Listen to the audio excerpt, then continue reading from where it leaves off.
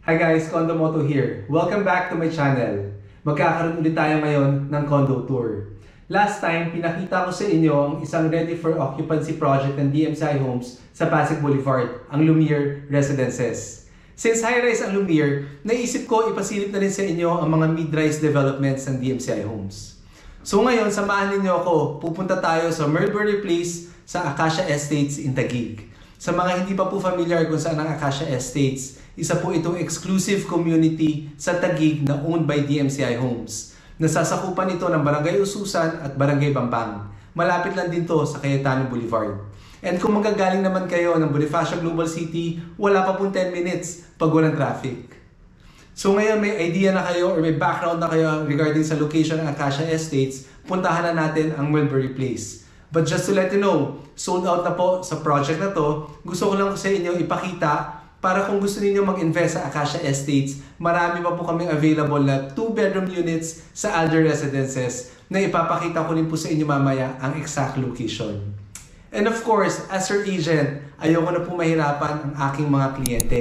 Kaya ako na po mismo ang mag-iikot para sa inyo para hindi nyo na kailangan lumabas na inyong mga bahay. So tara, puntahan na natin ang Mulberry Place.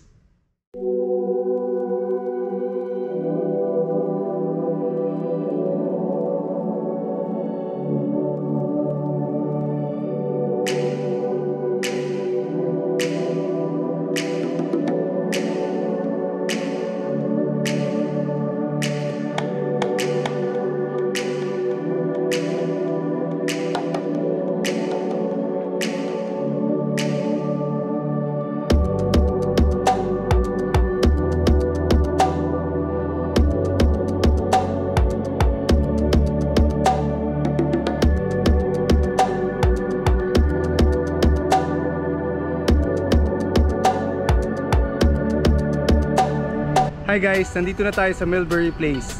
Bibigyan ko kayo ng preview kung anong iikutin natin dito.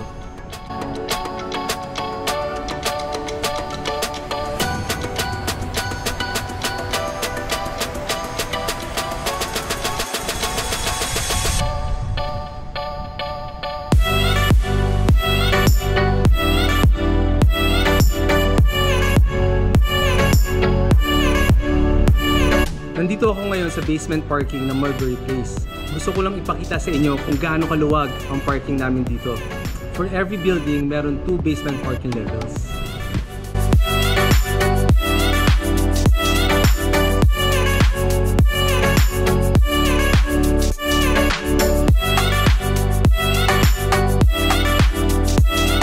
Kung mapapansin nyo guys, maliwanag yung parking and napaka-aliwalas.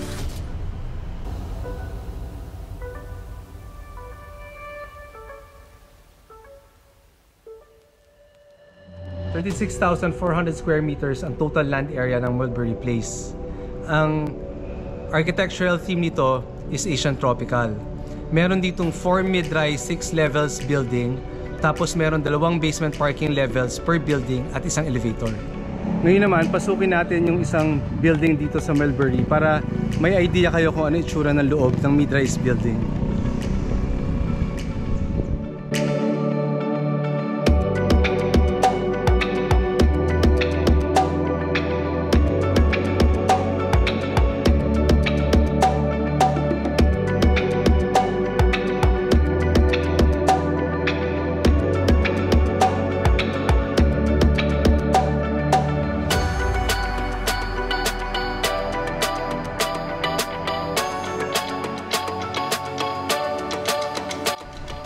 As with any project ng DMCI, meron ulit tayong landscape atrium sa bawat ground floor ng building. As you can see, maaliwalas at hindi puro hallway ang makikita ninyo kapag lumabas kayo ng unit. Pag nasa ground floor kayo, yung garden area ang view ninyo. Yung mga nasa higher floor naman, pag sumilip kayo, yung garden din ang view ninyo. So sasakay ako ngayon ng elevator para makita nyo from ground floor hanggang 6th floor para mag-visualize niyo yung view.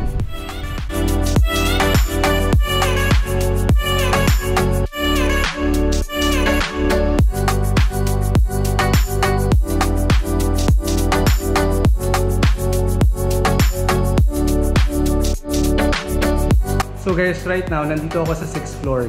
Gusto ko sa inyo ipakita na kapag sumilip ako ng balcony, yung garden pa rin yung makikita ko.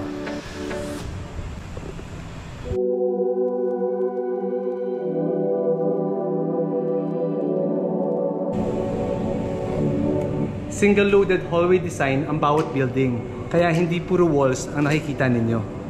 For every floor, meron tayong emergency light, meron ding sprinkler for emergency, at meron ding CCTV. So kung mapapansin nyo, very safe talaga dito sa Mulberry Place, at hindi lang dito, sa lahat ng projects ng DMCI homes. Both ends ng bawat floor may stairs for easy access in case of emergency. And of course, para doon sa mga gusto nalang gumamit ng stairs kesa mag-elevator. So papakita ko lang din sa inyo yung kabilang side.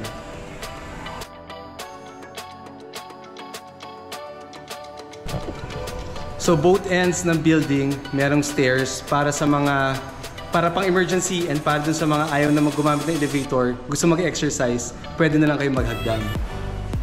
Okay, nandito ako ngayon sa basement 2 ng Mulberry Place para ipakita sa inyo kung saan located ang mail area. So for every building, meron silang mail area. Dito nilalagay yung mails, yung mga sulat or bills para sa inyo, para sa kliyente or sa unit owner. Dito na dire-diretso ng property management office. So for every unit, merong isang mail area. So located yan paglabas mo mismo ng elevator.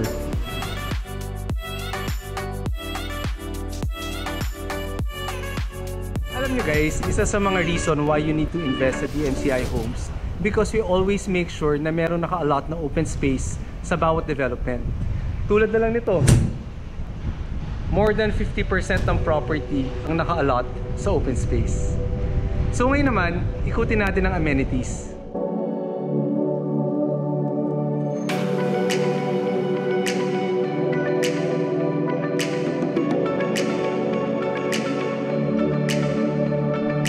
Ikutin naman natin ngayon ang clubhouse area. So right now, nandito ako sa lobby ng clubhouse or sa lounge area ng clubhouse. Maganda dito guys kasi open space, pwede kayo mag-receive ng visitors dito, and marami kayo pwedeng gawin dito.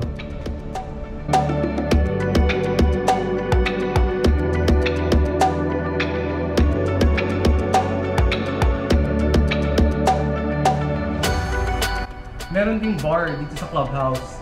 Hindi lang nag-ooperate ngayon kasi nga pandemic. At syempre kung merong bar, meron ding sariling kitchen.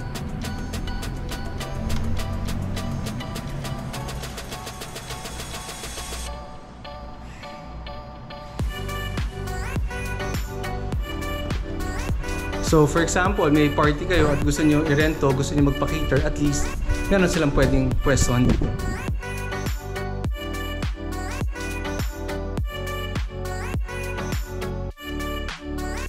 Ngayon naman, baba tayo sa baba ng clubhouse. Silipin natin yung AVR, water refilling station, laundry station, and convenience store. So dito sa basement ng clubhouse, meron ding toilet and bath. So may shower room dito para sa babae, and meron din para sa lalaki. So kung may bisita kayo tapos nag-swimming sila dito and ayaw nyo na paakit sa unit ninyo para hindi na rin maka-istorbo, pwede sila dito sa clubhouse mag-shower. Ito naman ang aming AVR, audio-visual room, or ang entertainment room. Ang problem, sarado. Hindi natin makikita ngayon. Pero don't worry, next time, pag pwede na silipin to, babalikan ko to para makita nyo. Katapat naman ng entertainment room, ang water station. So, yung schedule ng water station dito.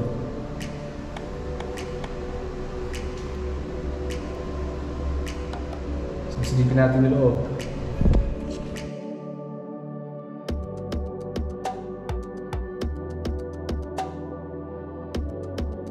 Katapat ng water station ay ang electrical room. So, prohibited. Hindi ko sa inyo pwede ipakita. Bawal. Next naman, ipapakita ko sa inyo ang laundry station. So, same. Ang laundry station, wala pa ring laman. Kasi nga, bagong turnover lang itong Mulberry Place. So, Hindi pa siguro naayos. Pero pakita ko sa inyo yung loob. Ang loob din. Umi-echo! So guys, pinapakita ko lang sa inyo. Baka hindi nyo ako maintindihan kasi lakas ng echo doon sa loob. Pero pinapakita ko lang sa inyo kung ano meron dito sa basement ng clubhouse. Katapat naman ng fitness gym ang aming convenience store. But right now, sarado pa siya. Wala pang laman.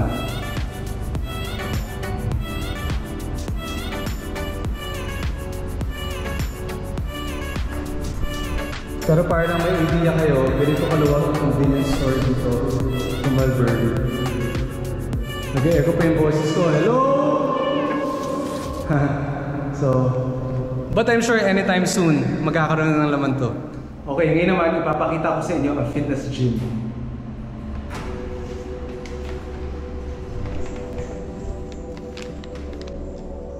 As you can see, fully equipped ang fitness gym dito sa Mulberry Place. At hindi lang yun, ang gaganda ng mga gamit.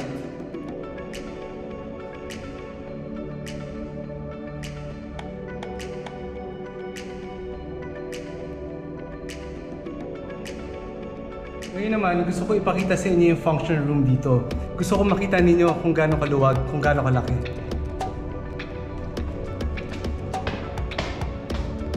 So nandito tayo sa second floor ng clubhouse.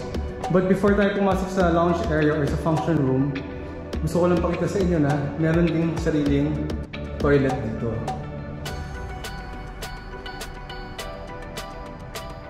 Okay, so ang tawag nila dito, lounge area.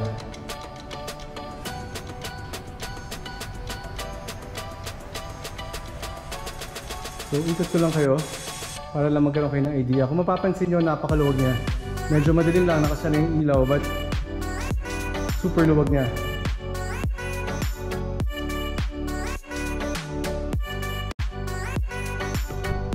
So pwede nyo i-rent ito. Itatanong lang natin sa property management office yung rates nila. Pero basta unit owner kayo, definitely pwede, or pag-endorse kayo na unit owner. So dito sa lounge area or sa function room, meron din sariling bar. Okay, at di lang yun, may sariling kitchen din.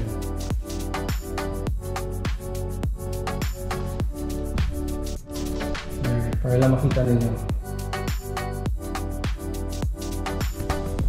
So katulad nung bar sa baba, sa main clubhouse, di ba may bar din doon, tapos may kitchen. So same rin, dito din sa second floor, meron din kitchen and meron din bar.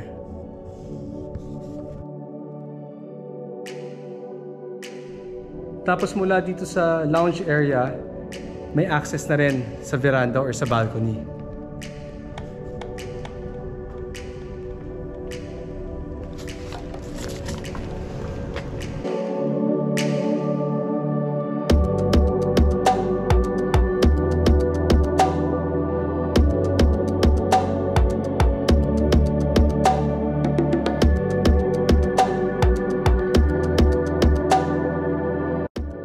Ikot na natin ng indoor amenities, papakita ko naman sa inyo ang labas ng clubhouse.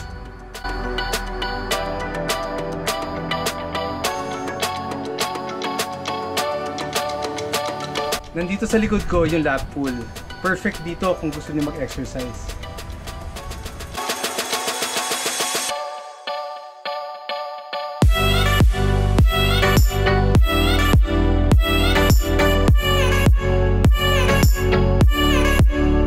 Poolside, meron ding shower.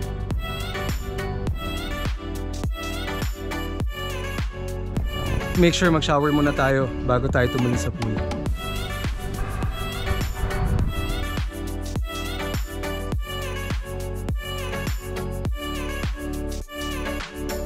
Siyempre, kung may lap pool para sa adults, dapat may pool din para sa mga bata.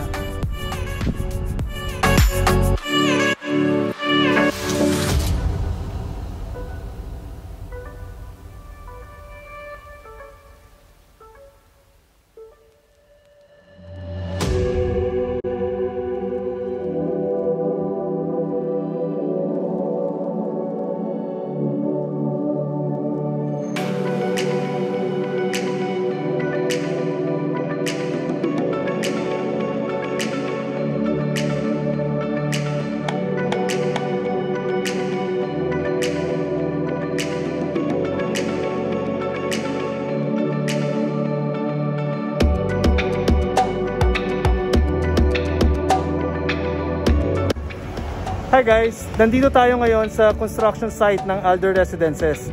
Gusto ko lang makita ninyo yung exact location para ma-imagine ninyo kung gaano siya kalapit sa Mulberry Place. So ang katabi ng Alder ay ang Cedar Crest. Tapos yung katapat niya, itong Mahogany Place 3. So kung makikita ninyo, napakalawak ng kalsada dito and napakaganda ng area. Pag nag-right kayo doon, yung Mulberry Place nandun na agad sa left side. So ganun lang siya kalapit. So from there, papunta dito. Okay guys, so may idea na kayo. Pag gusto nyo mag-purchase or mag-invest dito sa Alder Residences, marami pa kaming 2-bedroom units na available. Just let me know.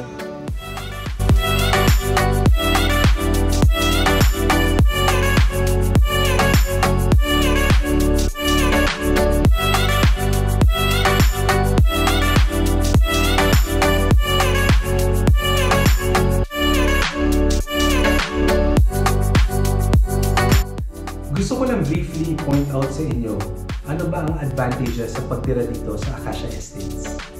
Number 1, location po ay Taguig. Alam naman po natin na ang Taguig ay isa sa mga pinaka-progressive na city sa buong Pilipinas.